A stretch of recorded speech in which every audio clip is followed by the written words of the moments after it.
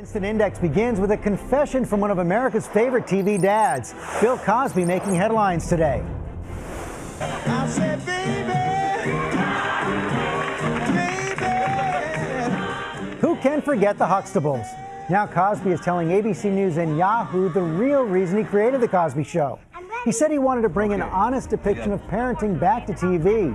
He said he was sick of TV shows where the kids were smarter than the parents. And it's one of the most enduring mysteries in modern American life.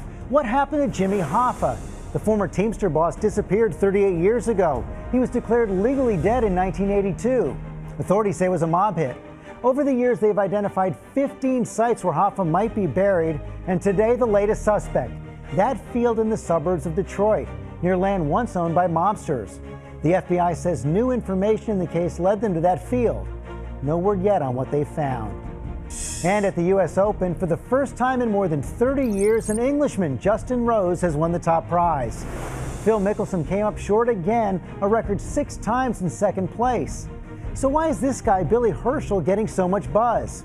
Well, look at those octopus pants. The latest bad fashion on the links. It's something of a tradition. Remember Ian Poulter's flag pants, Ricky Fowler's hot pink, and just about anything on John Daly.